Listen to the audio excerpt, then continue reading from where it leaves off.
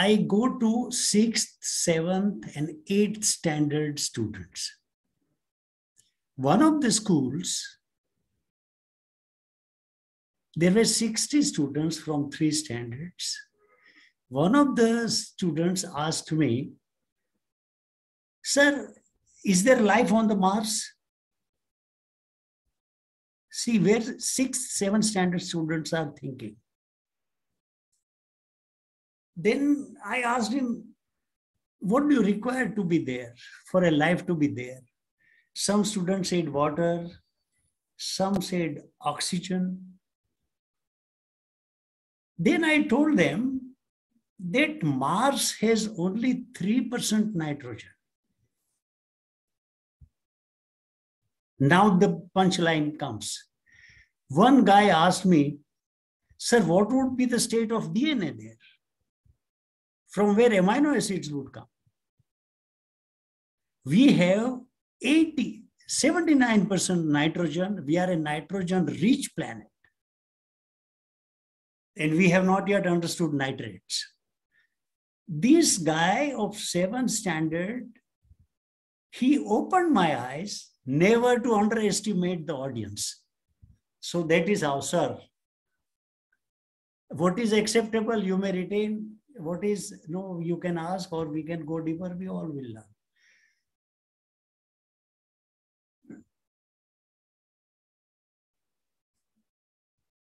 So how much water do we have on the planet?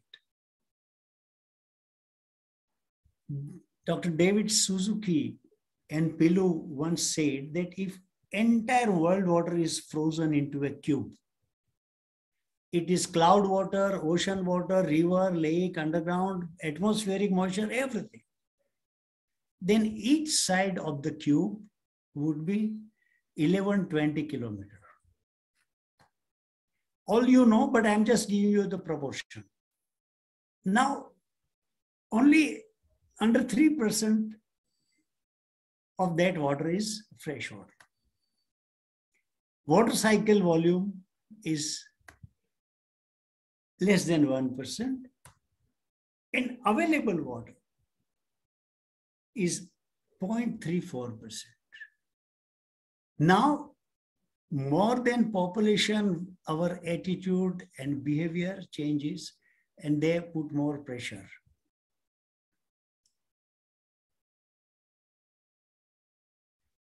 Going back to some earlier things, now ecosphere is a concept in my mind where economy and ecology have a close handshake. You have carbon, hydrogen, nitrogen, and these are the gases coming from that. They are fundamental organic molecules, and you have boron, phosphate, iron, etc. Both have a meeting point. One is a pyramid, another is inward pyramid. The top pyramid dictates the principles of reactions. Following those principles, the molecules that follow are represented in the pyramid. These are various combinations. Oxygen with its high electronegativity. Oxygen does not release its electron easily. That is electronegativity. And the king of the entire symphony is sulfur. Sulfur is something sewage engineers have not given due importance, and malodorous substance that qualifies it to be neglected. Sulfur and hydrogen we need to understand. This is H2O, which is a physical water, and the reactive water, living water, which is known as activated water, is this, which is H3O plus. It behaves like an ion. Now this ion, H plus, is the proton energy which now the mankind is trying to learn. We want energy. We want more power station. We want more hydel stations. But why do we need energy? Nobody knows. We just want it more. But anything more is a cost. So yesterday I had a friend from Ladakh. She was saying one thing. We want more, we want more. Ladakh dry toilets were wonderful. Then little down the hill, there were some resorts and tourist spots and all that. And members started coming, tourists. And they don't respect nature. They pay 10,000 rupees a day, so they want to do anything. And now it is in a mess. So I just told her that while Ladakh was fine, people were not producing sewage. They were. We urbanites put water in sewage, and that messed up the planet world over. Colon is designed to absorb water. We as learned people are putting more water and using water as a liquid belt. So the microbes that understood proton energy came 4 billion years ago. We came only 500,000 years ago, 0.5 million. That is physiological water. This is the map. I have described it earlier. This is the flag of the planet Earth. The flag of the planet Earth this is the soil part. That is the one of the areas of the focus today. So water is on this planet for 4.5 billion years. The planet was not beautiful. Oxygen came 2.5 billion years ago, 2.33. Not that beautiful. Soil came, it started 800 million years ago, soil formation. And then along with that, it reached its peak at around 400 million years ago. And that provided the takeoff.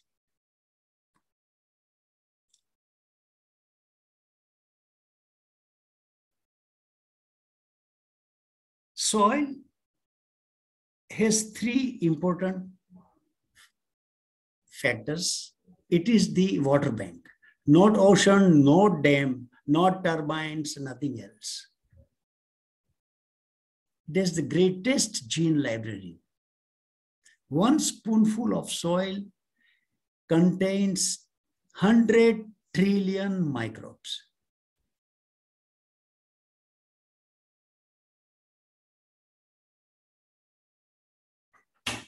All these three components contribute to the climate stability.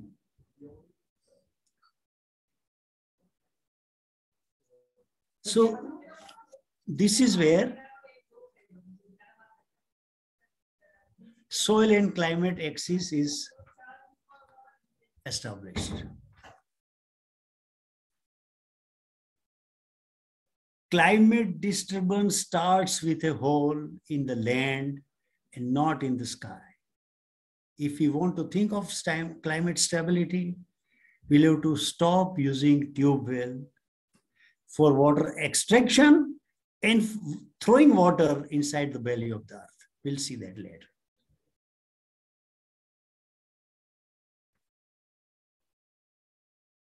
Be it solid or gaseous waste or anything, we all manufacture weapons of mass destruction.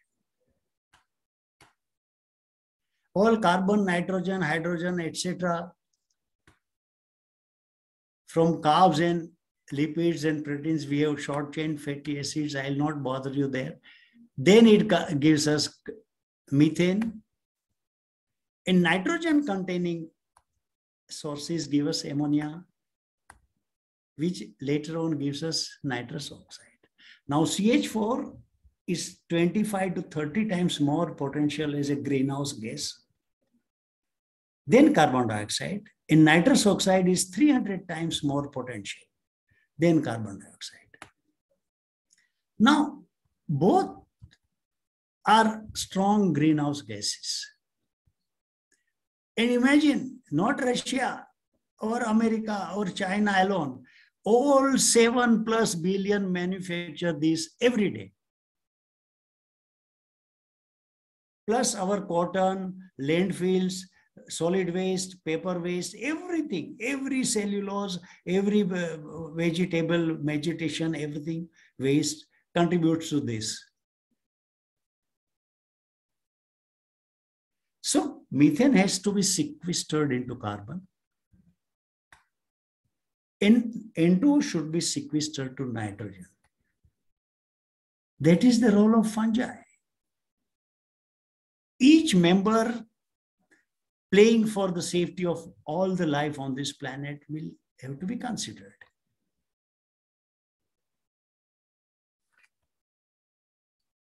Now here is an artist's depiction. The atmospheric rivers coming down heavily on condensation. I try to study the scriptures and religion and tradition and try to synthesize that information with modern technological findings.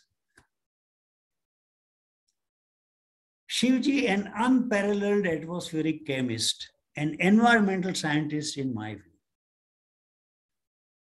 He came on the planet 15,000 years ago, like you and me. He was there.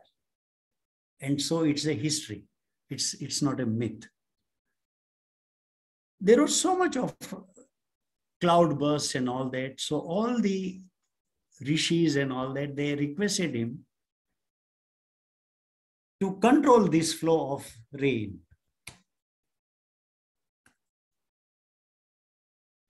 Atmospheric rivers funneling down the spout with high velocity.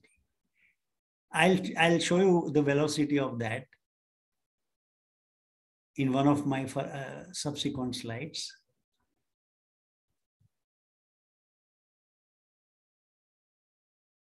Jatadhari is open air. Now, open air is what? It is the vegetation of the hills and forests. We have to see their language, their depiction at the time of expressions available then. So it was all meant to increase the albedo effect. That gave us Nilkant. Now, what was Nilkant? Due to a lot of water and all that, even hill slide and surface runoff and eutrophication, algal bloom, everything was happening then. And that gave us algal bloom to cyanotoxins, cyanobacteria were there. Now these toxins, nobody was willing to accept. So they requested Shankarji to spare the rest of the living form from this. And he gulped the toxins, but he retained in the neck. He did not allow it to go into the stomach. Now, these are all Kathakars' depictions that time. But we know what is cyanotoxin and the price we paid when we studied Dr. Stephen Hawking's state of illness.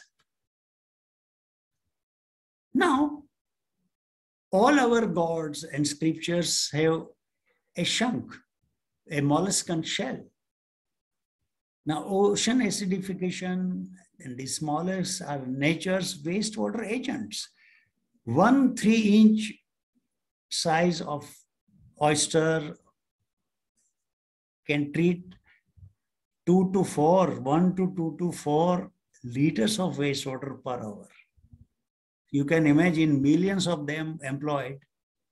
And Professor Sandra Postel, she's working on this, on her river rejuvenation.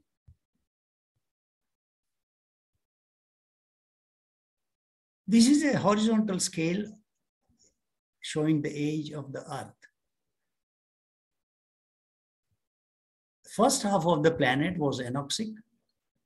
Water was there for 4.5 billion years since beginning.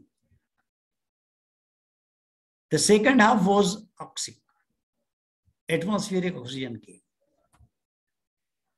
Only during 1/9 last phase of 500 million years, we got the soil, and that shot up the vegetation, greenery, chlorophyll containing, using plants and all that.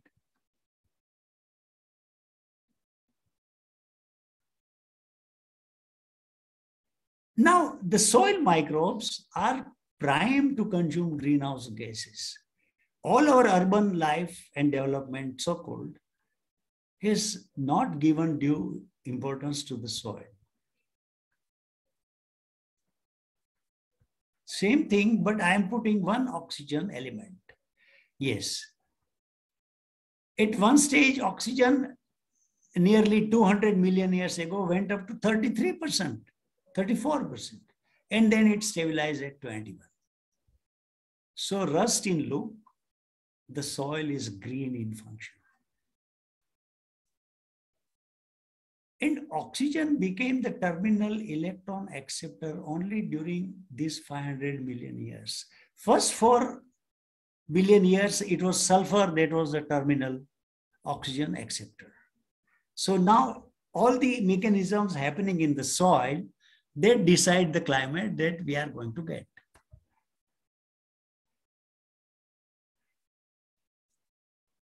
This was a cloud, 12 kilometers of moisture column on 26th of July, 2005. But you can call it Gangaji, but there was no Shankara to use his jata. So atmospheric river to Gangaji to Shivji to soil, and soil gave birth to rivers. Rivers gave birth to floodplains. And after that, the running water went to the ocean, which would come back as a cycle. Water cycle is 12 days long. Now, we say that rivers are the seat of human civilization. That's not true. Observation is correct. But it was the floodplain, the organic soil and other material that the floods brought from the hill and higher slopes and descending region. All throughout its journey, it settled down, and when the flow was more, it spread laterally. That gave us floodplains. And it was this soil of floodplains that gave us the fertile land.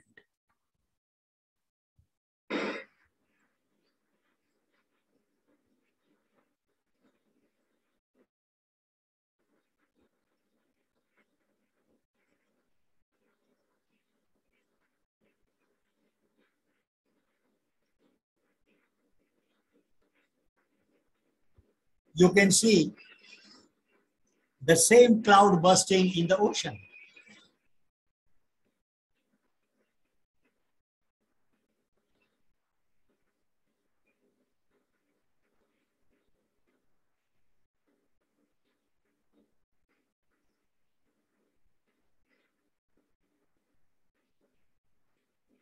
Now, the Bombay cloudburst that we had seen, the 12 kilometers of moisture column came down in one day. And there is no way administration can do anything. If at all we want to stop that kind of cloudburst, we should address the soil and start from the beginning. I already mentioned, so I'll skip this. Now, how the soil structure sets the whole motion.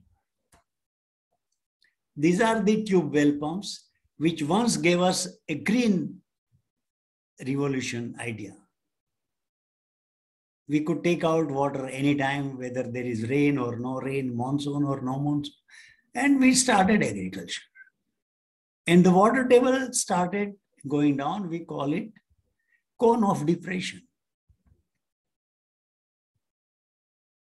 Due to excess groundwater extraction, even petroleum, total volume of silt and clay reduced, soil compaction lost, and California, while extracting petroleum, have paid a heavy price and still they are not out of it. As a result, the topsoil lost the support from beneath and started developing depressions. Subsidence is the cause of or extractions of the tube well water, underground water. So rainwater harvest is discontinue all the tube wells. This is the first step. The second one is acid rain waters, decalcification of the layers underneath. It will further damage the soil compaction. Because we have a lot of sulfur dioxide, an average 630 megawatt thermal power station releases 2000 m cube of sulfur dioxide every day. That comes down as H2SO4. So rainwater belongs to the sea, to the soil and not to the underground.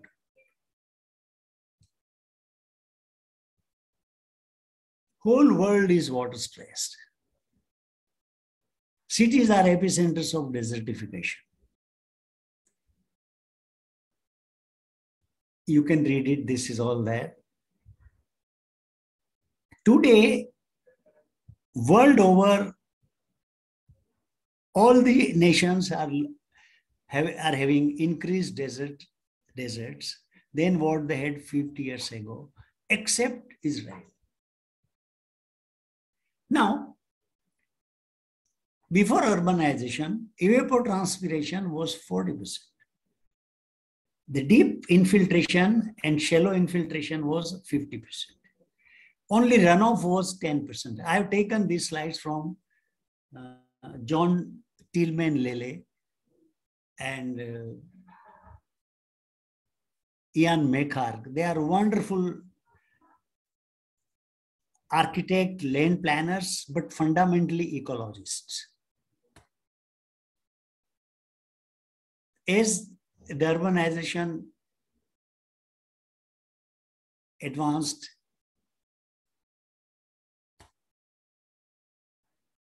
ISC advances, impervious layer increases. Now, after 30 to 50 years, ISC, deep infiltration is 15% and shallow infiltration is 20%. Runoff is 30, ET has gone down to 35. This is what is the state of urban affairs, and all the urban regions are drawing heavily on natural resources. Now, what is sand grain's destiny? One is construction. Each year, one New York is added to this planet. Sorry, the T is missing. That is 35-meter high and 25-meter wide belt around the equator is added every year. And in nature, riverbed, if a sand grain remains in the riverbed, it is a seat of denitrifiers that would consume greenhouse gases. Is civil industry green? We are taking every segment, whether green or not green, every technology is used. Whether civil industry is green, that is our point. And this is California. Lake Mead. That was June 28, 2022. The bathtub kind of thing, and the white rock exposed. That is because of 22, 23 years of drought. And if this drought continues for 2 more years, the water level will go down to a stage where the turbines will stop working. So,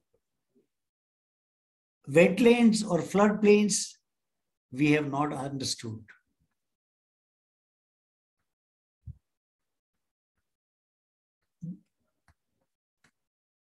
This is blue carbon, the rhizomes. Rhizomes have sulfur to nitrogen ratio 1 to 37. All topsoil structures, animal or plants, have sulfur nitrogen ratio 1 to 16. So the nitrogen, which is notorious, either has to be available as sequestered molecular unbound nitrogen as N2 in the atmosphere, or it should be bound. I'm just trying to show you how microbes work. Don't worry about the terminology. Yes, we go to the tube well and other things. Floodplains, wetlands, all, we have sucked up that water. And the static water level in a tube well is same in the soil all around. More we suck water, more it draws water, and the soil water goes down. Topsoil is desiccated.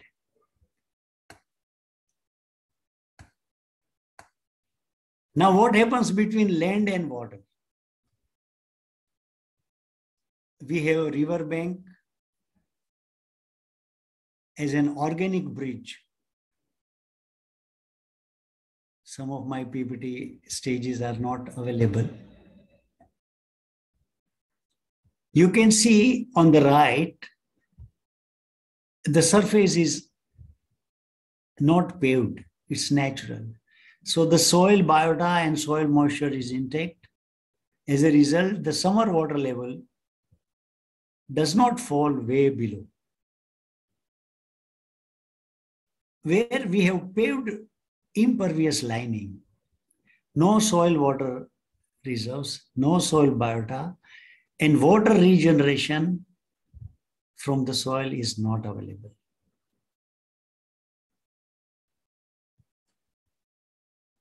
See, the biota is growing.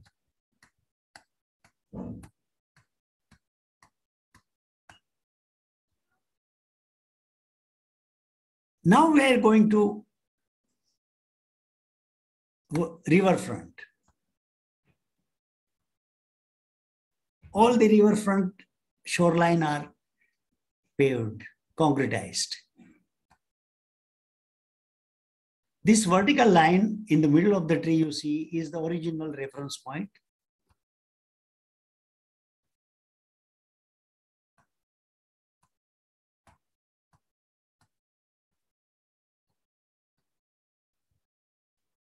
Monsoon level paved with impervious lining, no soil, no biota. Summer level is gone. In natural soil, natural shoreline, the flow is reversed. Subsoil moisture flow is reversed.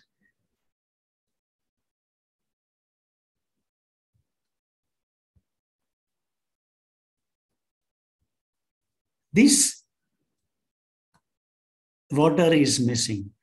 E-water is ecological, E-river, it is ecological water demand of the river and life therein.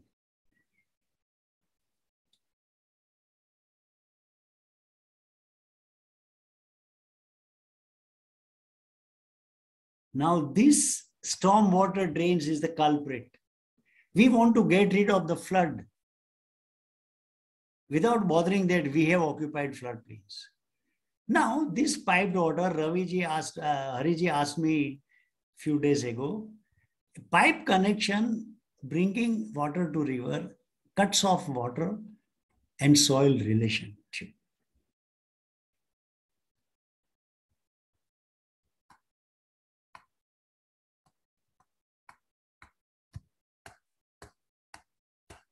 So when floodplains and rivers are dry or lakes are dry, we started building.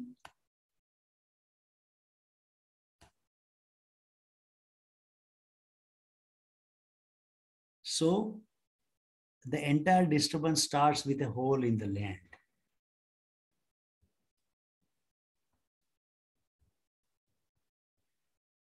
Now we have no water. So not only our rivers, our tube wells are also going dry.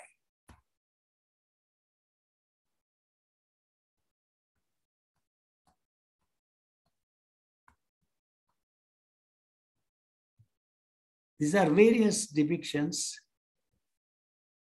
Desiccated bottom part, desiccated soil, river gone. Ecological river or ecological water requirement of river is all gone. In the top diagram, we have water percolating from the river and the floodplains. In the summertime, the flow is reversed. But the river flow, minimum flow, that is 1/3 of the flood flow is maintained. This is right in front of my house. And no one wins when our rivers die. See all the boats, their family, their living and everything gone.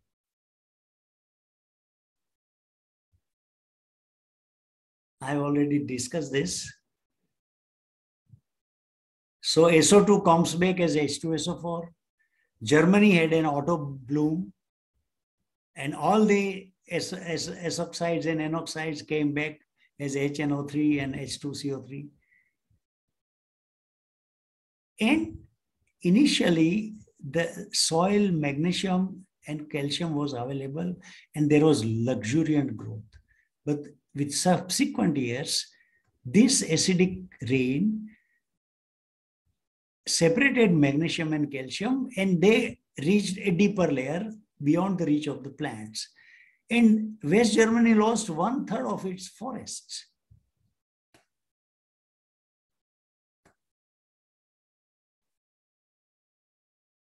And we are Surat with all tertiary treatment plant claims are laying a very big diameter, perhaps around 2-meter diameter pipeline, which will release the waste, sewage, human waste into the sea. The moment we think of releasing wastewater in the sea is a proof that we are unable to treat it, no matter what primary treatment, secondary treatment, or nth stage of treatment. So these are my studies. I have just observed something and learned. I'll just share with you. This was in Kutch. No mix EcoScent commode we used for the villagers there. And Dr. Peter Morgan was advocating this in African countries in 1960s. I did the piping. Of course, workers did it, but I had to guide them. You can see the urinary tube is different, fecal passage is different. And then nursery in the native soil. These are all broken Bisleri bottles, plastic water bottles. And in that soil, we planted seeds and they sprouted. Germination started. So this was 500 square meter area. Please mark the cabin on the right middle. We removed all acacia and cleaned it like this. Collected cow dung and all that. The water supply we had was 25 liters per capita. We used that same 25 liters per capita water. That water was treated with very primary treatment in a septic tank, which was designed by me.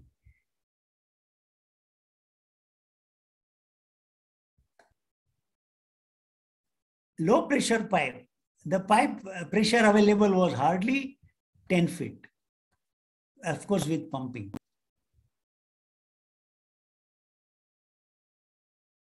and the germination. This sowing was done by Shakti Bhatt. You can see the toilet block, and you can see the cabin on the right, the growth of vegetation. And all agriculturists told me not to use maize, but it is a C4 plant, and I knew C4 plant is very session much webcam. Maize is not a water demanding plant. C4 plant, anytime we discuss some C3, C4, we'll discuss that.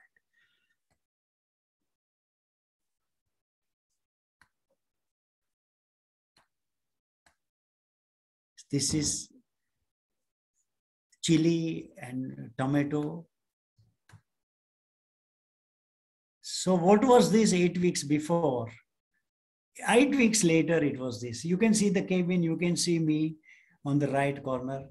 This picture was taken by Shakti Bhai, and maize have grown nearly 6 to 7 feet.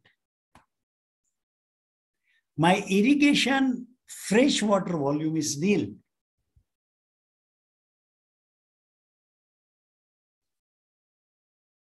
In our academia and engineering courses, agriculture and sanitation should not be separated.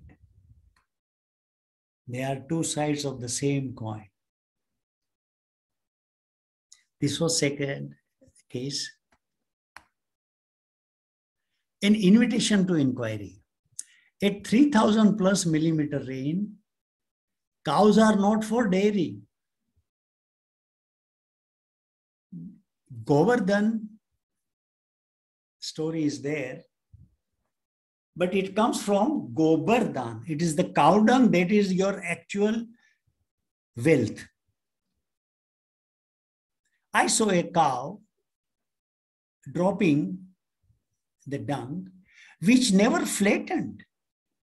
So there was no water. So I asked the local people that why there is no water? What do you do with the milk? How do you get it? They said, we don't use cow for the milk. No, not for dairy, but for agriculture.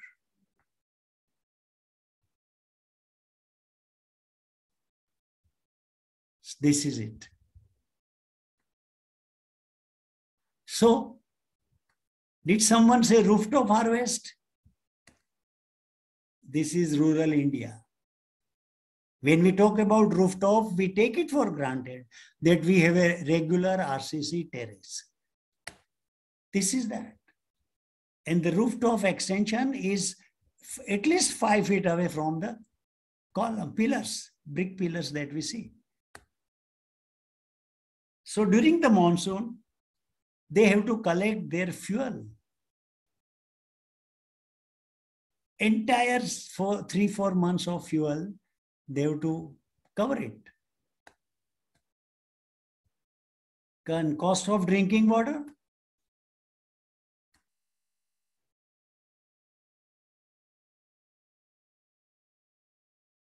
And we talk water democracy. Women have to walk nearly 30,000 hours. Here it is. Just focus on this. There was something shining intermittently. So I started to zooming in. Further, I saw women going down the hill with a pail of water. I mean, empty pail, and then we'll bring water. This is more important. We all talk about putting pebbles in the rainwater recharge well, around the pit and around the tube well and all that. Just focus on this area, please. Somebody, as I zoomed in,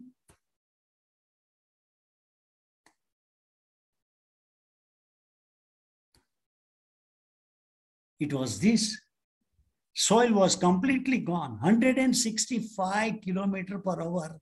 That is the speed of the rain droplets. And billions of droplets are bombarding the soil. There is nothing except hard rock that can withstand that. And this rock, when we break it, and this is excellent.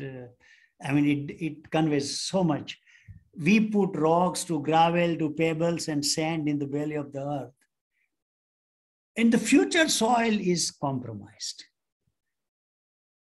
Soil is withered minerals. 1 or 2 tube well and rainwater recharge well is okay. But just imagine 1 million, as you are talking about 1,000 crore liters. Just think of 1 million tube well, recharge wells, and see how much of rock or mineral is lost. This is from National Geography. This project was launched in California around 1960s. Park a car in front of your house and take a motorboat from the backyard off to the ocean. And that experiment failed miserably because they disturbed the sea rhythm, water rhythm, and they disturbed the waves. But UAE refused to learn and launched Palm Islands. We know the state of that project. So the message is, do not disturb rock, sand, soil, and water. This is again Caprada on 16th February 2014. This was a gully plugging. We did it. I have 3 friends with their spread arms just to give you the width of the rivulet. And see the water inside. On the left, you can see there's barely not even a bucket full of water. So we removed these stones and put plastic and laid them back. No cement, no construction. So before the drop of rain, before the first rain, this was the water. Hills are percolating. And when they percolate, it is acidic rain, which decalcifies all the structures. The river is filled, but this water on its journey loosens the hills. And all the landslide and all that phenomena we see these days is because of that.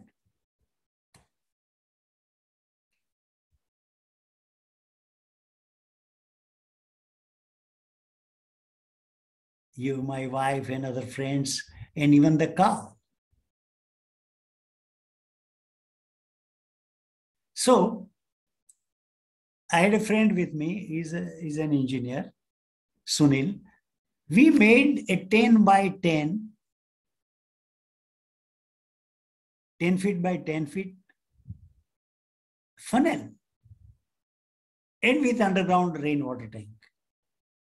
Apurva's son was with me when we did this job in Caprada. Caprada is near Valsad. Now this is one more case. In a tropical climate, water requirement loan is considered 6 to 8 millimeter as per IGPC. And our experiment showed 0.8 millimeter per square meter water demand per day. So average sprinkler,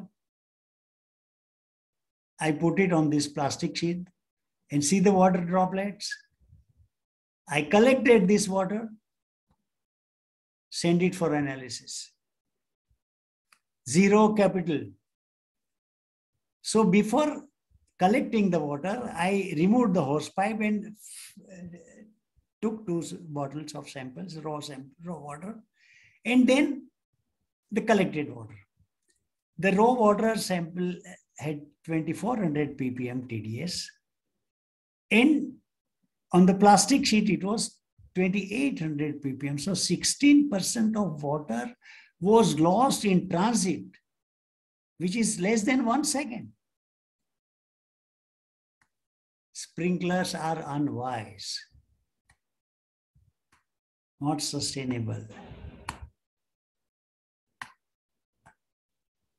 So, in less than a second, 16% water was lost due to evaporation. It increases soil salinity. And 4 years ago, I did a job at farmhouse near place down the hill line to Ukai. And the soil pH has gone to 9.25. There is no way anything can grow there. So we did this. You can see the subsoil irrigation pipeline being laid, then covered.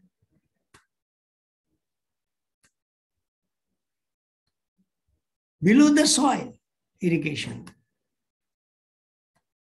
So I'm not always in agreement with NBC, and Dr. Hari knows it.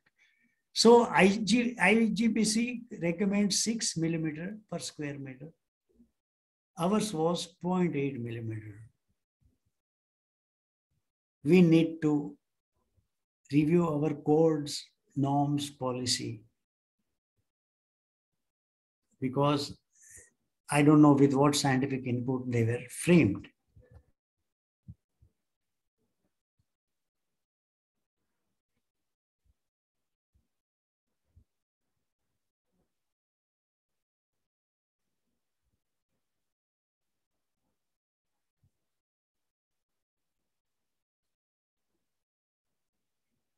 Yeah, I think all my studies I have described.